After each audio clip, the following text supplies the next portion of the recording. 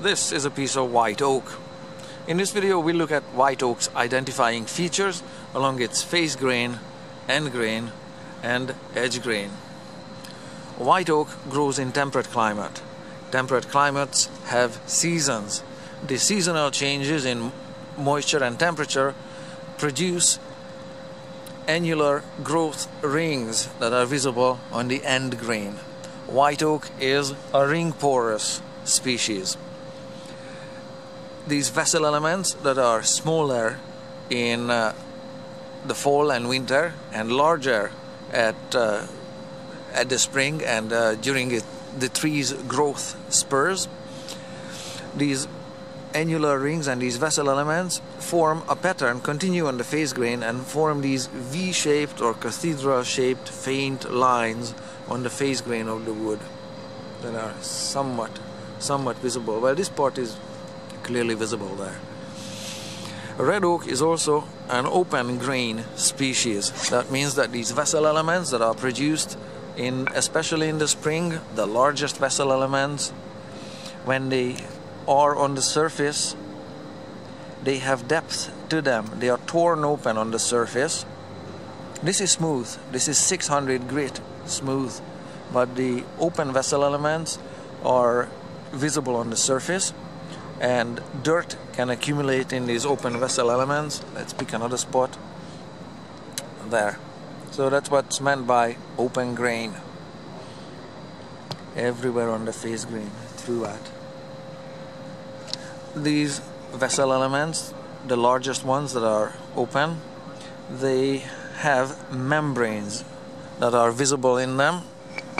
Let's just pick a good spot. There are cross membranes in them along their entire length, multiple cross membranes. Especially I'm looking at here in the middle that you can see some cross membranes in them there. Let's pick another spot, something along the edge there. Yeah, the vessel elements have cross membranes. This feature, that these cross membranes show up, of course, on the end grain as well. The pores of the wood, some of them, most of them will be closed, but some of them will be open. We're looking at pinholes, such as those ones there in the largest vessel elements. The largest vessel elements form these white bends, and if you look at it carefully, many of them are open, but many of them are not clogged with sawdust, but are showing the membranes across the vessel element.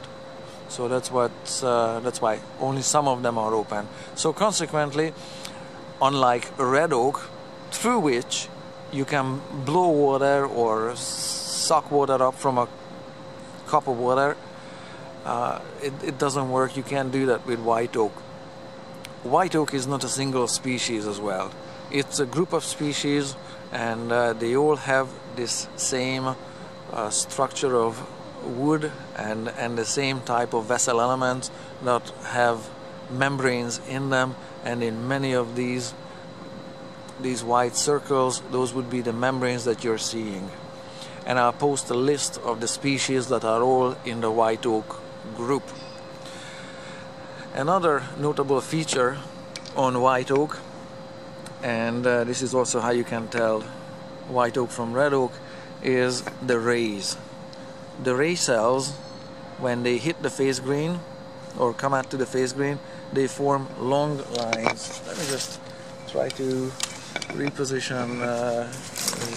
Let's make a shadow, see if it's a little better this way. Yeah, the ray cells are long brown streaks. Usually the length of these brown streaks are all longer than a finger's width, and I don't have special hands, just longer than a finger's width typically. So whereas in a red oak the ray streaks are short, on white oak these ray streaks are long. And some of them, they don't run the entire length of the board, but some of them are, I don't know, 2-3 inches long. Here is this one. Let's pick this one. It starts there and it ends there. That's about 1.5 inches. Okay, I'm sure you can find longer ones if you keep looking. Here is this one.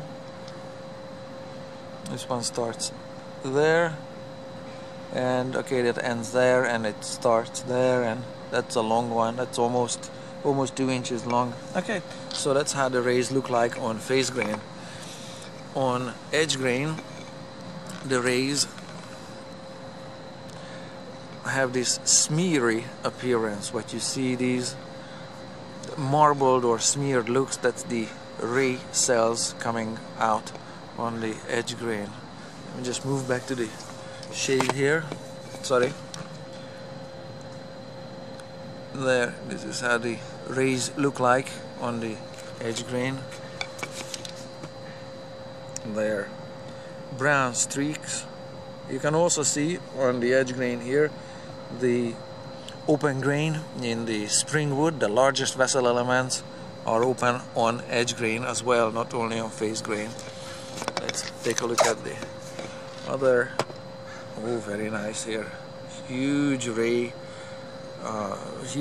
are coming out at the side here, and these rays have this smeary or marbled appearance depending on how light hits it. If I just rotate it a little bit, it's less pronounced or more pronounced. Moving back to direct light again, these ray smears or ray flecks appear differently.